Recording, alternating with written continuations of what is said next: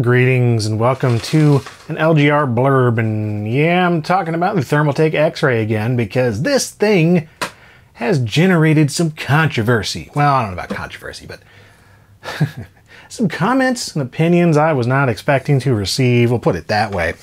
So, the big thing that people seem to be getting stuck on, some people, not everyone, not even most, a very vocal little minority are trying to say that I had no idea what I was talking about and this is not actually made for computers, it's clearly made for cars, and I'm either stupid or made it up for clickbait reasons, and this is oddware. I don't have to make things up for clickbait. They're odd, that's why I'm covering them. Yes, this is actually made for PCs. I thought it was obvious, I thought I made it pretty obvious in the video, but just in case you're not aware, Thermaltake is a PC company. They make computer parts, not car parts. I know it resembles something that goes into a car. I know that it has this badly photoshopped image of an Alfa Romeo center console here, but they stretched it horizontally. You can tell it's badly photoshopped on there. Again, I mentioned this in the Oddware episode, but anyway, bears repeating, I suppose. This is also a Thermaltake device up here. This is a Hardcano 12, I believe is what it's called. But yeah, it's got nothing to do with this. This right here is just photoshopped onto a car console. And yes, it says for car expansion accessories, but this is meant to plug in car accessories, not plugged into a car.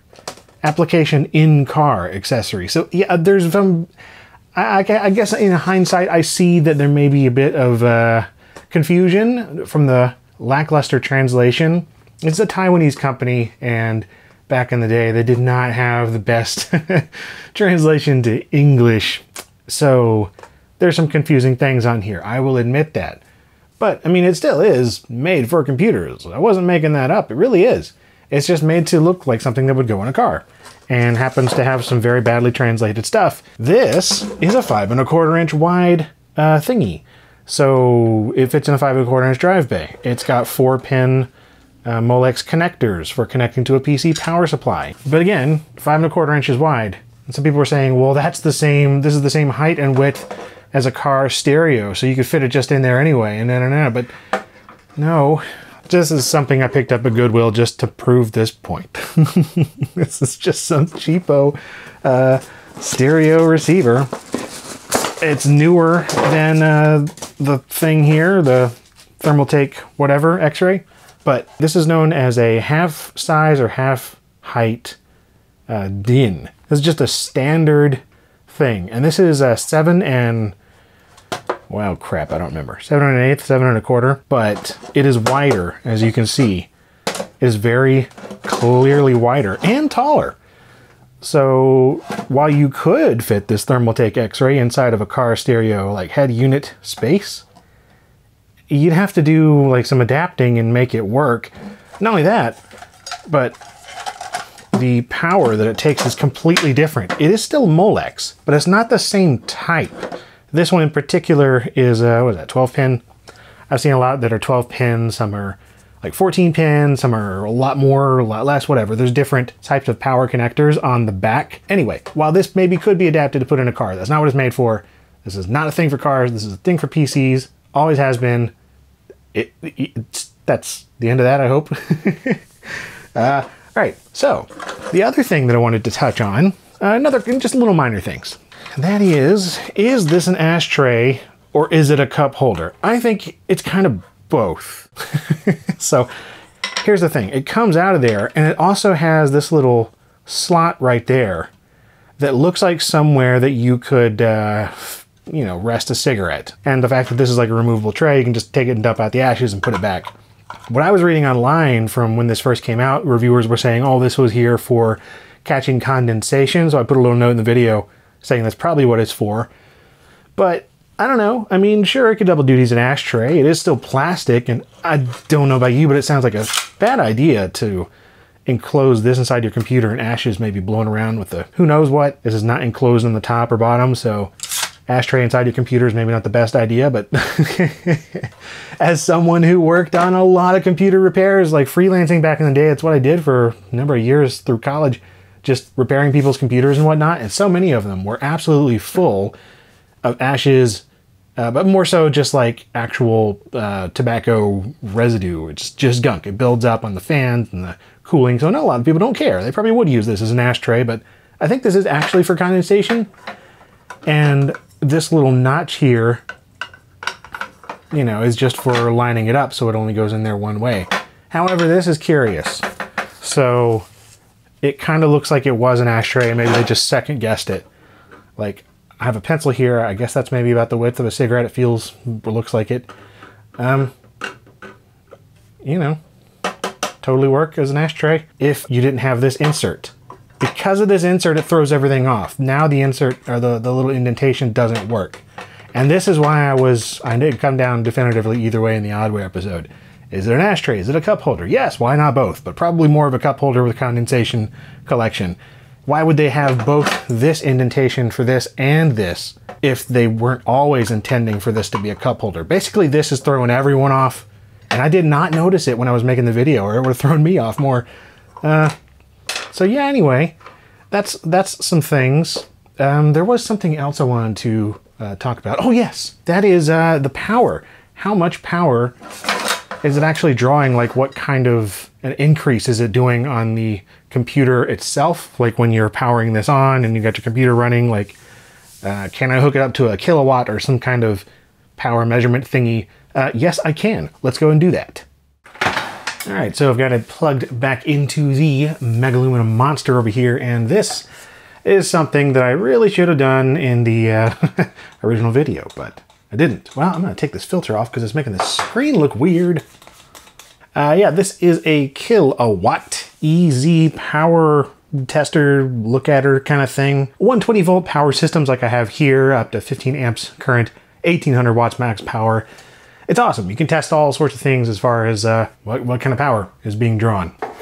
So what I'm going to do is take the computer's power and plug it in here, and then I'll plug the kilowatt in the computer into the wall, and this will tell us what kind of power is being drawn from the power supply as we do various things with the Thermaltake Xray while the computer is running.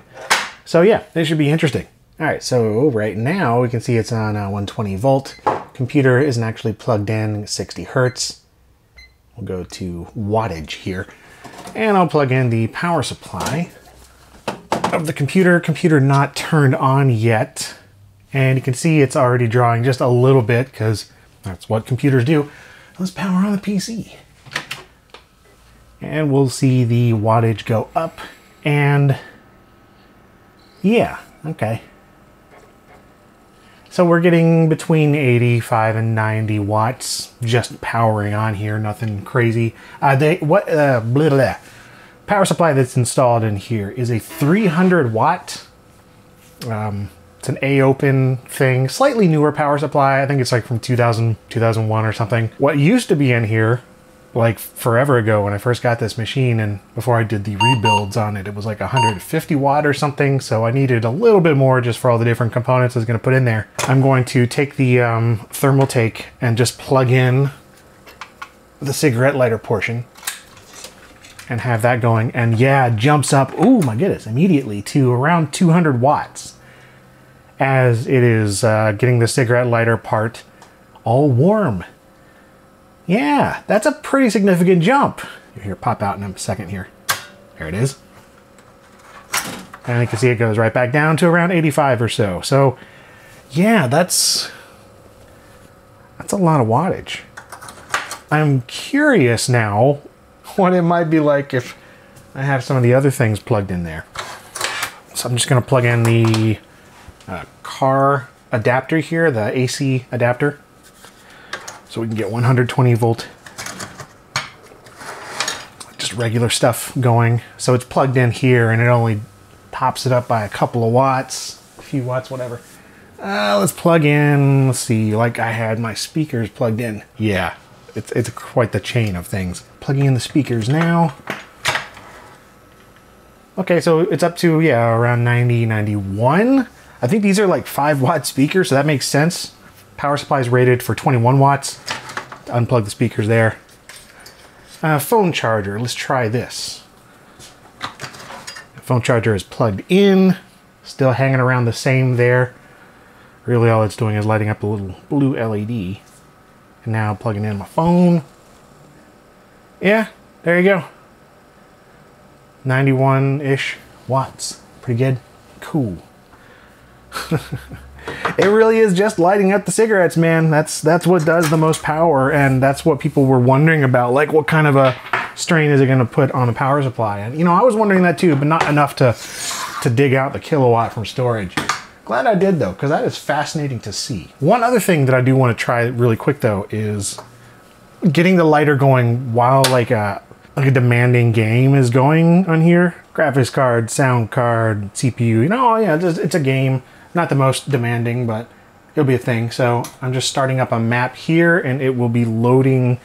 And one thing to keep in mind, too, is this is actually using that SCSI to SD adapter, and there's no IDE hard disk in there, and it's also not making use of the CD-ROM drive. That would probably up the wattage that it's pulling just a bit. But all right, and there we go. The game is running.